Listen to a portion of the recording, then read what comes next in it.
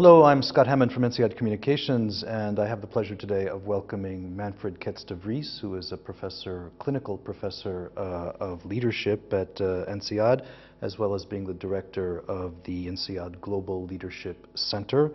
Manfred, welcome.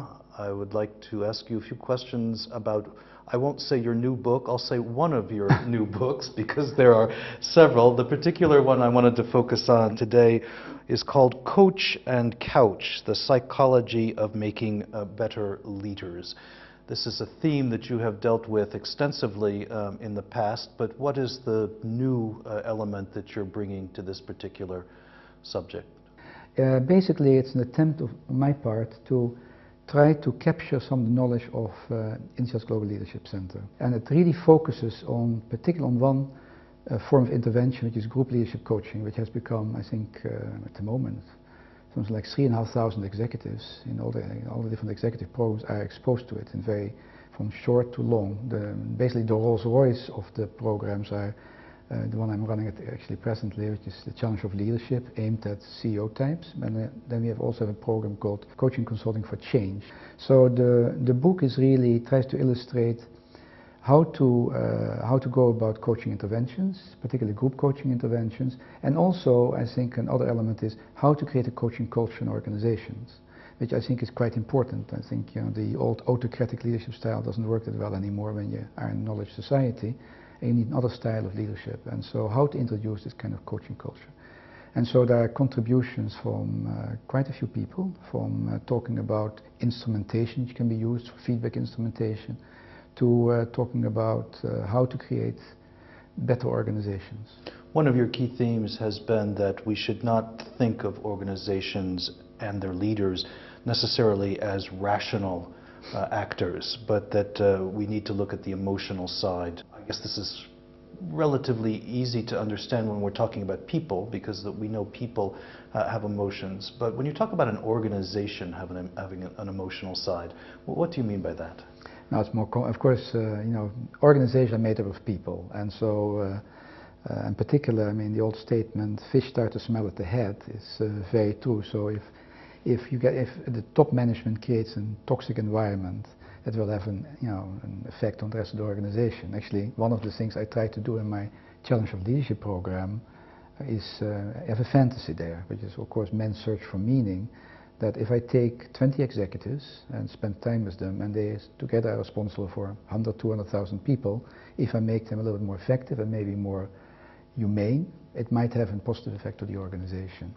So people make organizations, but organizations can create social defenses, which is ways of create a kind of organizational culture which is not doesn't foster getting the best out of people, and that's what I try to do. Really, I'm always intrigued by the best companies to work for. What can you do to create better organizations? Is it a good mark of leadership that the company's corporate culture and emotional atmosphere reflect the leader, or is it a bad thing?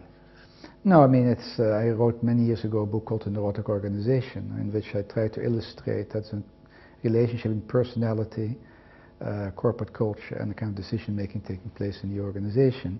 Leadership style in Russia is very different from leadership style in Sweden or in Singapore. There are different things, but it's usually a team sport, and I think one of the important things is to look at complementarity. Some person being a strategist, some being a turnaround manager, some person being a good coach, some person being a good communicator. It's the combination which counts. Of course, looking at the future. And that's one of the things I try to have. So when you work as a coach with a group of people, what happens is that some of the 600-pound gorillas, which are always somewhere there, particularly at the top executive teams, may be discussed and talked about as opposed to be there smelling up the place.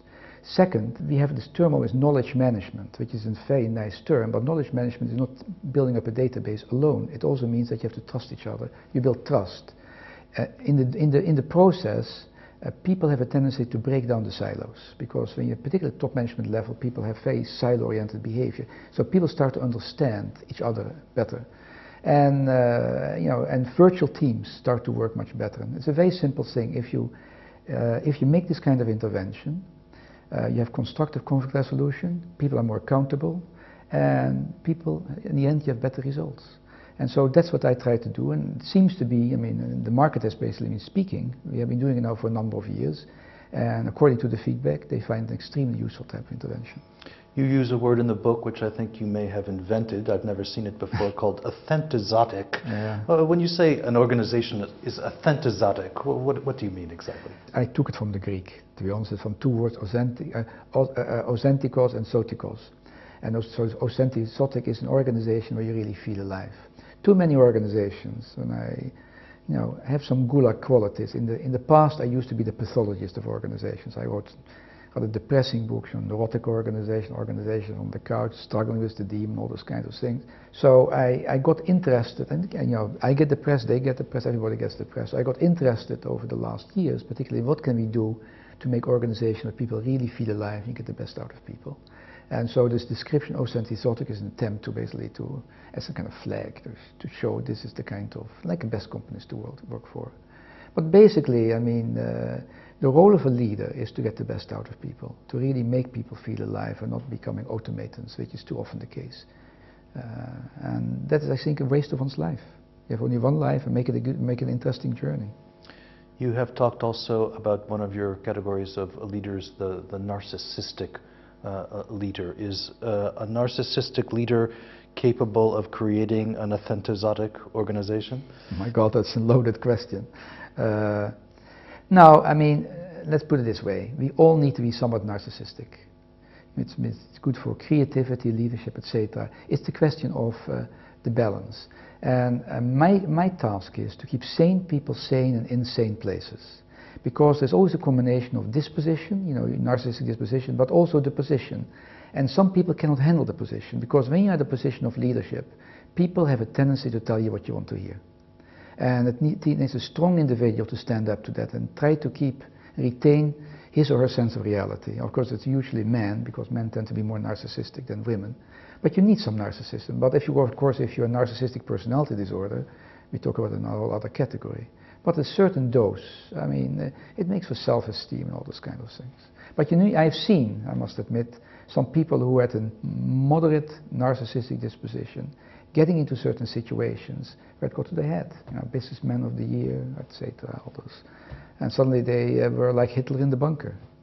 One of the examples that you cite is Jean-Marie Messier of Vivendi. Yeah. Would you put him in that category? Certainly. I mean, I guess it's actually an interesting thing from going from water purification company to Hollywood. It was quite a journey. You have to give him credit for that. But it's a question of counterbalance. Do you have people who are willing? Do you create a culture? And that's coming back to the coaching culture, where people is a give and take, where there's open dialogue, frank dialogue. If you don't have, there's also 360 feedback instruments are so important, with all their biases. But the old statement is, if one person tells you you have ears like a donkey, forget it. But if two people tell you so, get yourself a saddle. So, I mean, there might be some smoke there. And I guess he had not enough people who pushed him back and said this. And also, I guess, the non-executive directors, whatever directors there were, failed. Because that's the role, to hire, fire, and monitor senior executives, in particular the CEO. And they failed. But it's really a problem, because usually the non-executive directors bend over backwards before they really take a step and do something about it. We're talking about organizations in terms of companies, but obviously there are lots of other organizations in human society, notably a government, and we have in France today a rather strong leader who's also been accused of being egocentric and narcissistic. Do you think that the current French President Nicolas Sarkozy is an example of any of the pathologies that you've defined? No, I don't think so. I mean, I read his testimonial. I read it carefully because, I mean, I'm affected by what's happening now, like we have now a major strike. And I think, at least in his testimonial, he is eminently sensible. I mean, he really, for change, after a number of precedents, I felt we're just going through the motions, but he wants to do something. And again, it's interesting to talk about narcissism. I think his father used to say, with that name like yours, you can never be anything in France, which is, daring them wrong, which is a very good sign. Yeah, but you never know. You don't know how it develops. I think it is important as a leader that you create this kind of culture. At the moment, I don't see any worrisome phenomena. I mean, he's an action-oriented. He's a man of action. He's not a philosopher. I mean, you have people like Mitterrand, was much more of a philosopher. He's an action man. He wants to get things done, and he says better, basically better to be 70% right than do nothing at all. So I want to take a chance, and I give him credit for that because this country needs to move. It has been stuck too long, and certain things just. And it's a fantastic country, but certain things have to change. They cannot just be in a kind of isolated, entity. You talk a lot in your books about the fact that we all have our flaws as people, and leaders are people with their flaws, but that there are tangible, measurable progress that can be made through the coaching process. Could you talk a little bit about how that actually happens? I mean, it's the core of the process. I mean, I run 2 programs myself, which I think are transformational. I like things with oomph. I give a lot of lectures, but lectures might touch people a little bit, but I want to create a tipping point. People usually know what they have to do. They know they're micromanagers. They know they're conflict avoidant. They know they're abrasive, but they don't do anything about it. Because there's also some pleasure in it. This causes pain, but also some pleasure in it. And it's our task, and particularly the group process fosters that, to create a tipping point that people don't say to themselves, I should do something, I have a dream, but nothing happens, but to really take action. And that's the reason I was just making the comment about Sarkozy, take action. And so I have seen some very significant change taking place if you really push people in the right direction, and take some time. The programs I run myself are not short.